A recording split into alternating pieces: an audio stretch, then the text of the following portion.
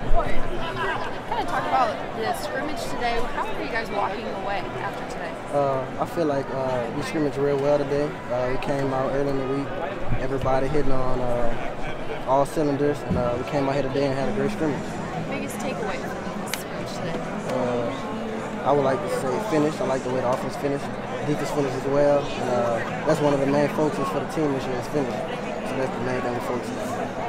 Kirk, what about individually? You had some plays today. You feel like you could be able to contribute to this team this season?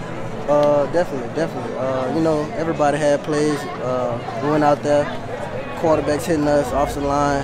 So I think the offense did real good today. We did good. A few weeks ago, Coach Borges singled you out. He said that you were one of the playmakers on this team. You feel like you're poised for a big season?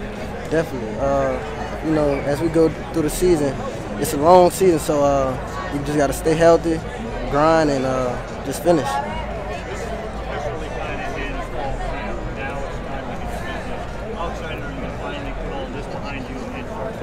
I'm extremely excited, sir. I'm just glad to play another team instead of playing our defense. So I'm extremely excited.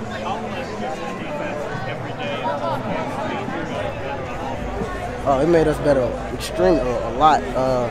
In my opinion, I think this is the best defense in Conference USA.